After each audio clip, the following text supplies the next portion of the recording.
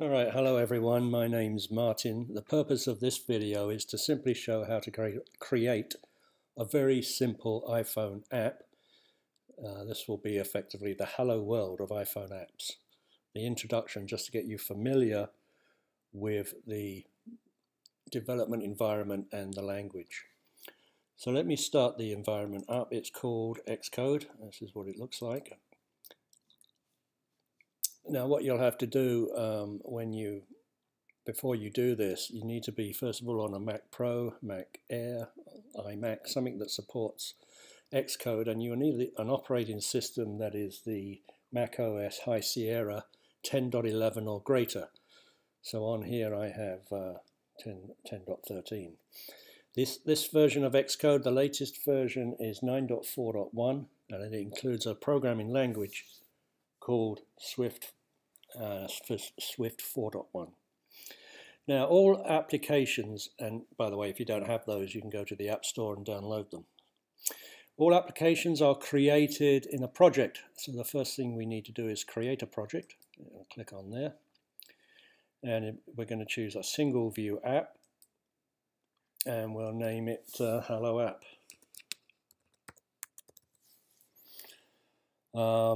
Everything else you can leave the same. You know, I'm Martin Geary, obviously. If you could put com.martin or com, whatever your name is, as the organization identifier, that works. And we press next and create.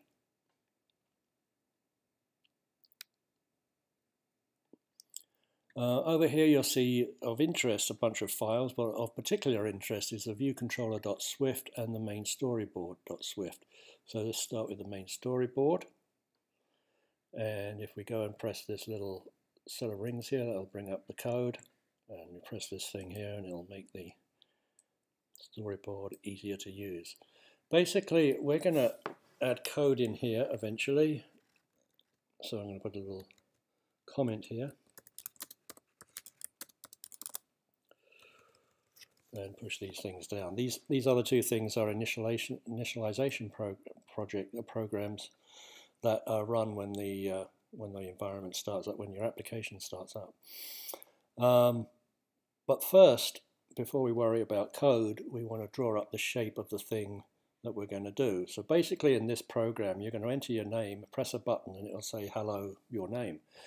So let's, first of all, we want a label, because I'm going to put a title in here.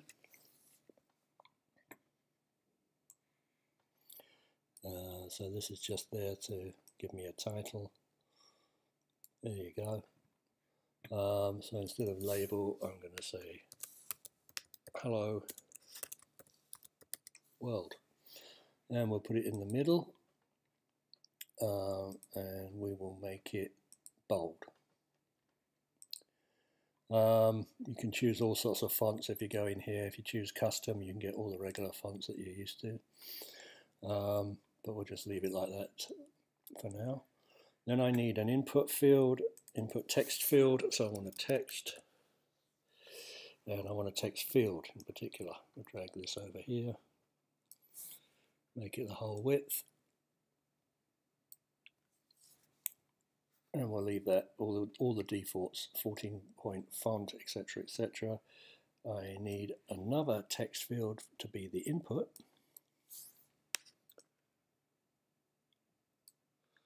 And under placeholder text, I want to say some instructions. Enter your name. That's called placeholder text. And you can see it faintly in the background. Then I'm going to want a button to make things happen. And we'll put this over here.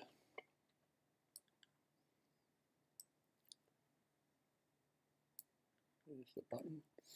Change the text color to black, just because it looks nicer.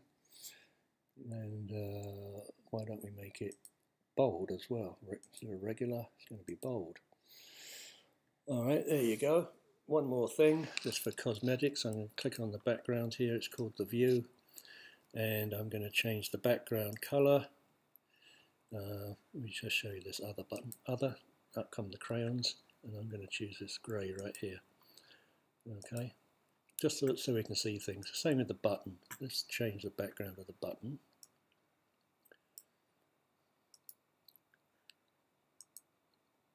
And I think I like this one best. And there we go. Right, so that's what it's going to look like. Now we want to make it do something, and we have to register a few things and add some actions. So you select, we're going to take them one at a time. We select what's going to be the output label, the output text field. You select it, hold down Control and drag it into the code and let go. And it's going to be called output.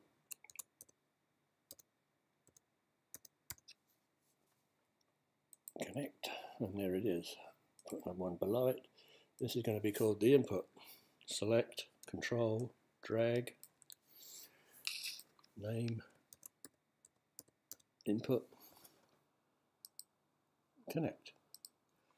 And of course we want the button. Select, Control, drag. This time it's not an outlet, it's an action, and it's going to be called enter.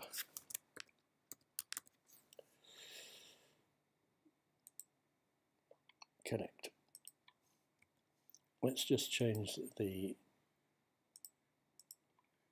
instead of button, let's just actually say enter. Right, what that means is that whenever that button is pressed, the logic in this function that was just created will be implemented. Triggered, that's the word I was looking for. And so what we want to do is say that the output dot text, these things on the drawing here are called objects, and objects have parameters that are like structures in a sense, and they're separated by dots. So this is the text field of the output object, and we want it to equal hello, comma, space, plus input dot text, and I don't think I need the parentheses, but just to make the code look, there's something wrong here. I misspelled output. Output dot text equals hello plus input dot text, and the exclamation point is to say that's the end of the text. No more concatenation. And that's it. Now we can build it. You go up to this triangle here. This will build it and start the simulator. And we'll just put this down so you can see the simulator looks like an iPhone, which is good because that's what you're building. Wait for it to start up. Simulator is a little slow. Here we are. It says enter your name, so I will. Hello, Martin. Now, suppose Mary came along and wanted to do the same thing. Hello, Mary. And that's it. You're all done. Your first app. Think about that. From now on, so basically the purpose of this was to show you the environment, a very few bits of what they call a Swift programming language. It's very similar to C in a lot of ways, and it's also different. But from now on, it's really up to your imagination and how much studying of Xcode and Swift you do to create more and more complex systems. Xcode does come with a built-in database, which is a MySQL type database if you want to get when you do start getting more complicated. And if you want shared databases, then you need to set up a website and use it as a database server. But that's where we are. That's all we're going to talk about today. Hope you enjoyed it, and I hope that got you started in your future as an iPhone developer. Thanks very much.